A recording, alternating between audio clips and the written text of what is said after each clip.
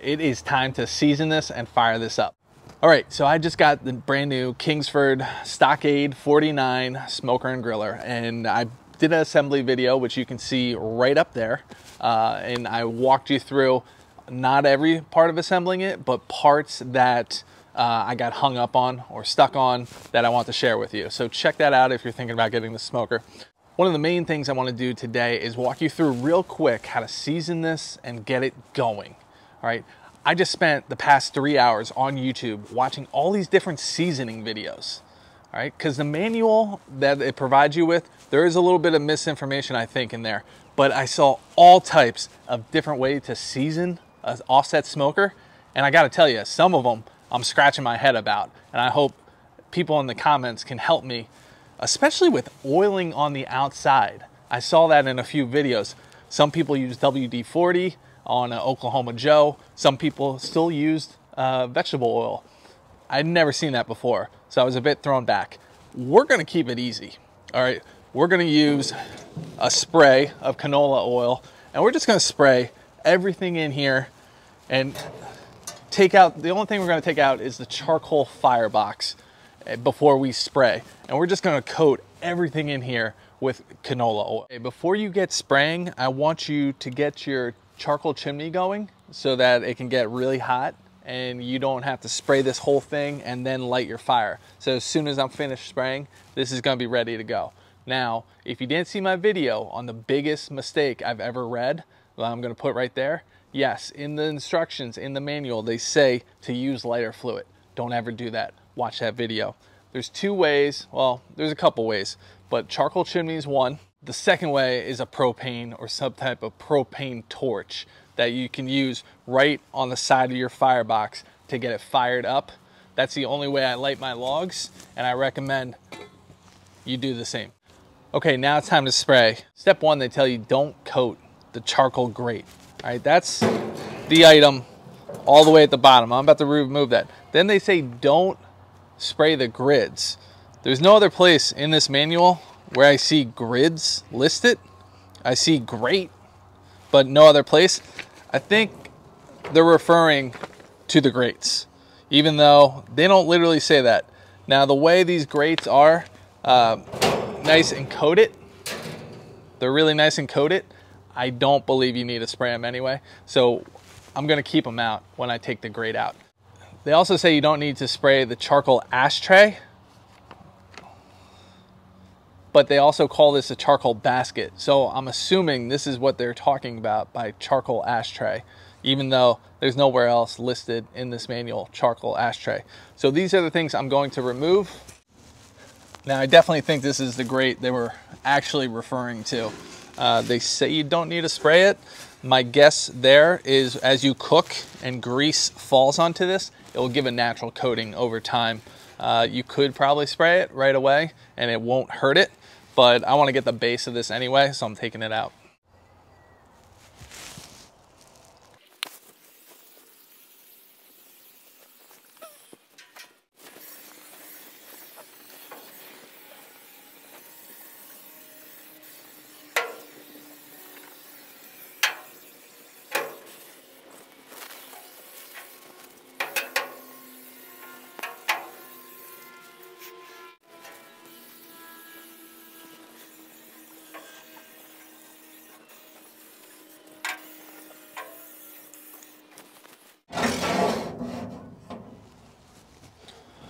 Now, once again, from the videos I've seen, some people do spray in the firebox, some people don't. For me, I said, what the heck, I might as well just give it a try. If this all catches up in big flames in a minute, you'll know not to do that. All right, two things real quick. One, I thought when I bought this on Amazon, I was getting a deal because it was a $15 charcoal chimney. It was a very small charcoal chimney when I got it, and it only does a limited amount of charcoal. However, we are finding out how hot this gets, how quickly, or we're about to. So I don't mind starting off with a little bit of charcoal and building from here.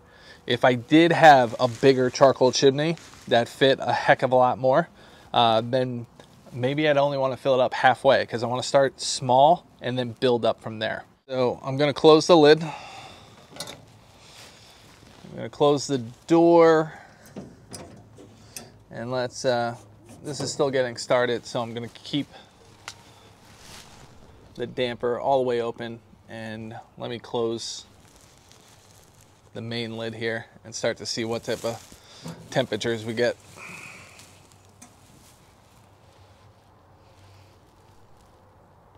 We have a little canola oil dripping down off here, and as the charcoal sits on the bottom after it falls through the ashtray, it not only is catching some of the canola oil, but it's also any type of residual paint, you know, hot spots. This type of smoker, it's going to eat away at the paint at some point. So if you get your whole firebox real hot at some point, which I will, oh damn, that was hot to the touch, you'll start to see some rust form, some paint chip away. I can't tell if this is painted or what yet, but my old one, the black paint just came off, and that's some of the stuff we're going to talk about in our Facebook group, how to restore when stuff chips away, breaks away, what's good material, what's good sprays to get out there. You can also see, I don't know if it's an optical illusion with the angle. I need to get this on a flat surface. I might put brick in, and obviously you can see that's very makeshift with the jack, but for me it just looks a little bit slanted, and I want to prevent, as the metal heats up, any more dipping or slanting. So I put that jack in there like I showed you in the assembly video, because I really don't want to have major sloping in that firebox, to where after, you know, this is kind of my pride and joy when people come over, once we're finally allowed to have people over, my pride and joy to have this as a centerpiece, right? What you smoking on here? This thing looks awesome. That's what I'm like, you know, part of the smoking experience is being able to brag about what you got. And the last thing you want is that smoke box to be like, Ugh. All right, so it's been literally probably 2.5 minutes. We're already at 200 degrees. We're supposed to get to 250 and let it stay there for 2 hours. And then the last hour, we're supposed to add more fuel, charcoal, or wood to spike it up to 400 degrees. So we're going to see how long this takes to get to 250. My guess is probably 4 minutes, which is pretty darn good. And as I showed you, that is not a lot of charcoal in there, and it's pumping off that type of heat. So start with little, or start with less, and then increase from there. You sprayed oil in your firebox, obviously make sure to have something ready to catch it if it's on concrete or your driveway. The other important thing is have your fire glove ready. I'm going to try to damper this down for the first time just to see if that maintains a slow heat. But obviously touching that with your finger is a bad idea. So make sure you have good gloves ready to go, or some type of, you know, tongs or anything metal to hit that back and forth. All right, so we're right at 220. When I shut the damper down halfway, it stopped right at 200 and stayed there for like 5 minutes, no problem. So I added some more charcoal and I opened up the damper just to start getting that heat back up. And because we want to get to 250, which is right there.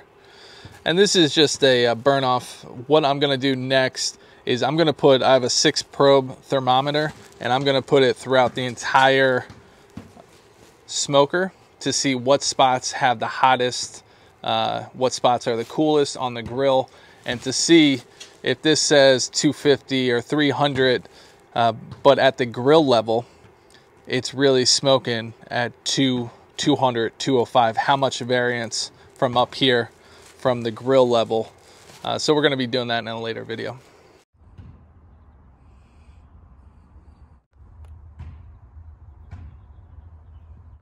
obviously we oiled all this up. Something interesting that happened is, you know, I wanted to maintain distance between my wall. Apparently oil is getting spurted out all over my siding, which isn't the end of the world. We're probably painting this in the next year or two, so I'm not too worried about it. But it is something to consider. Isn't that crazy? So it's spurting out. The pressure is just having it fly out. Oh well, these things happen. Just rolling with it. Okay, it's been 2 hours between 225 and 250, and we had a short spike there of 300. But this third hour, so second hour going into the third, you're supposed to pump it up to 400 degrees. So we're gonna do that right now. And what I'm gonna do is I'm gonna open up these vents, but I also wanna get some real smoke on it, not just charcoal smoke. So I'm gonna put a piece of wood in there, not just to crank up the temperature, but to see what the rolling smoke will actually do and where it will pour out and all that stuff. Stay tuned. All right, now we got some smoke rolling. It's not completely white and fluffy, which you don't want, so that's a good thing. As far as the seal goes, obviously, there's smoke leaking. There hasn't been any smoke leaking from here, but on the bottom, you're gonna have smoke loss on this. All right, and this is the other thing we talked about. Remember how I said we might have some loss? But it's very manageable. It's not, I probably actually, you know, it's still early days. I don't see myself making any adjustments there just because that's pretty livable. Here's another thing. When you put a little pressure down, not that you're gonna hold your smoker like this all day, but you can just see how that tightens up and all that smoke is now coming out of there. So, you know, maybe I'll apply a second gasket on the bottom there just to see if that double up effect does anything for it. But you gotta love that look. I don't know if I can get a good.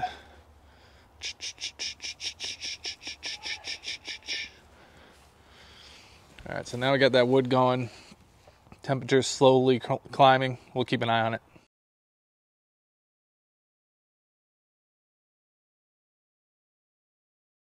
See, I think that's pretty manageable smoke loss. Your meat inside is still gonna get,